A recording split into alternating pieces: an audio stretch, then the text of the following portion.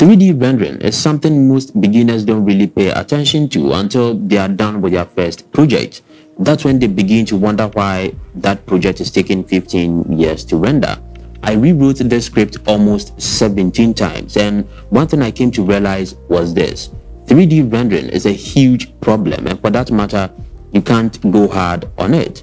You have to exercise a lot of patience, time, effort, and invest a lot of money on both hardware and software in order to have that little boost in speed you want. In this video, I'll talk a little about rendering and then list a couple of things that contribute to slow or massive hours of rendering, and then I would leave you with the best solution I got. Afterwards, I would spend maybe 2 minutes to talk about some of the best third-party render engines with the best graphics card and CPU to make your machine handle workflow and rendering like a crazy bull without wasting any. A 3D render is a computer-generated image of an object or scene created by projecting polygons that define its shape onto the picture plane.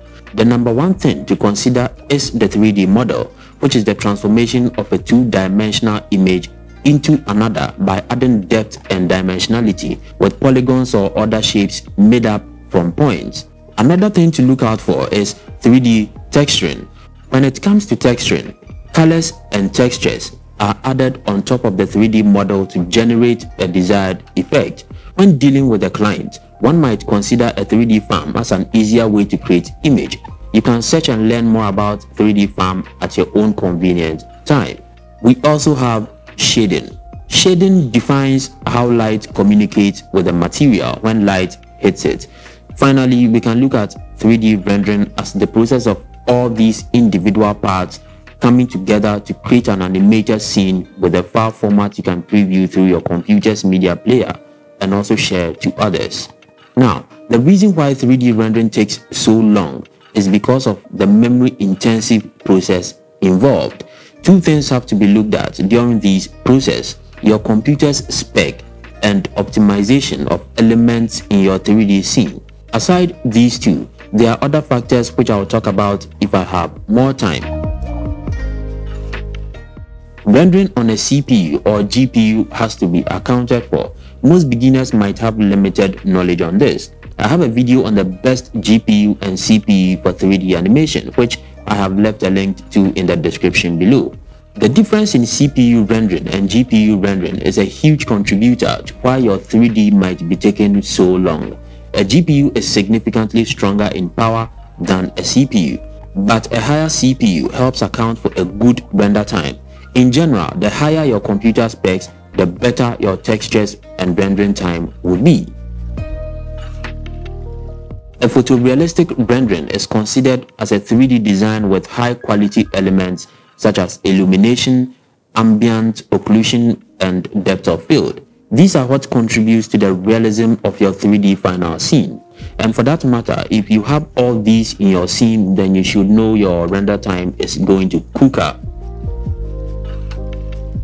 3D rendering has two types of shadows involved. One is ray tracing and two is depth map. Depth map is considered as a quick way of rendering, but you would have to be looking out for resolution and artifacts. Ray traced shadows are rendered 1 pixel at a time during the 3D rendering process. This can take longer, so be careful when using ray traced shadows or depth map shadows. Regardless of what you add, 3D designs are highly resource-intensive service because it depends on 2 or 3 components of your computer to be running simultaneously. If you want to speed up your render time, then investing your all onto hardware and render engine configurations wouldn't be enough. To help you decrease your rendering time, let's talk about a few tips and upgrades to help you quicken your rendering process. 1 is to lessen the number of samples. To speed up your render, you can cut down the number of samples used in your final product. There are many approaches to this, which will depend on the type of program and settings you have installed. Sample is simply the noise that appears when your 3D scene is rendered.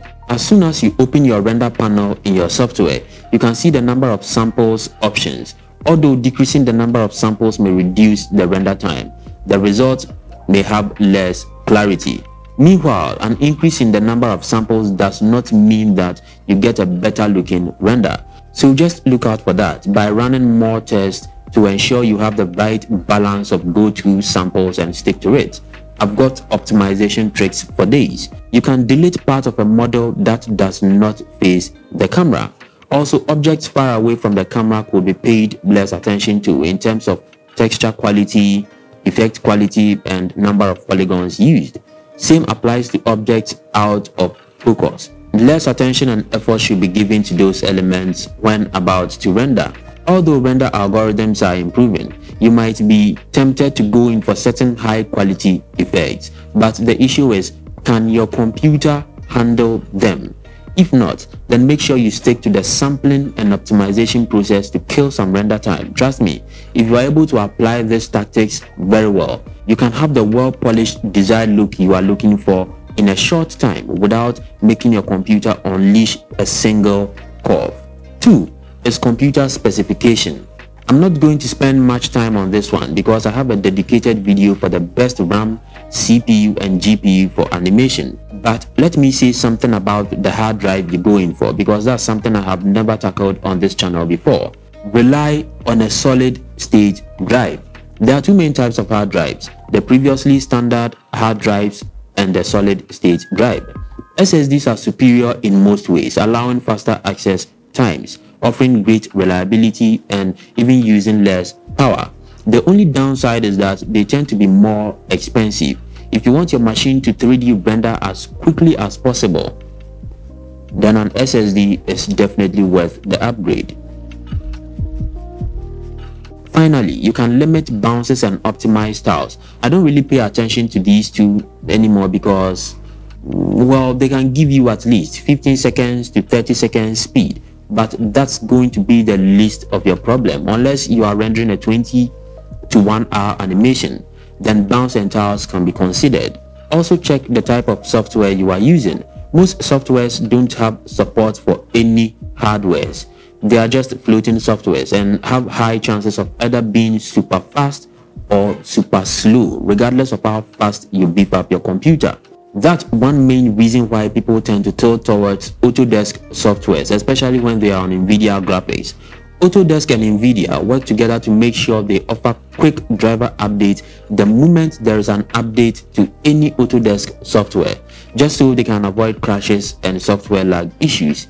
AMD, on the other hand, tend to tilt towards gaming, but I hear they are also trying to collaborate with certain 3D software companies so they can offer optimization on software updates through their driver update solution.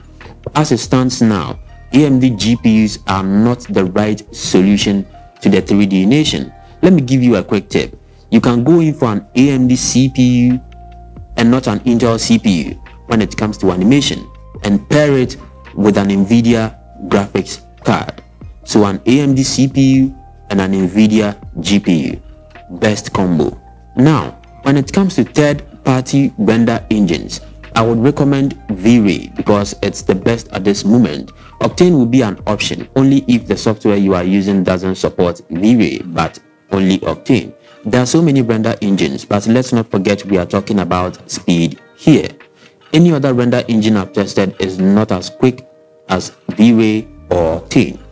So yeah, if you love this video, then sub to the channel will be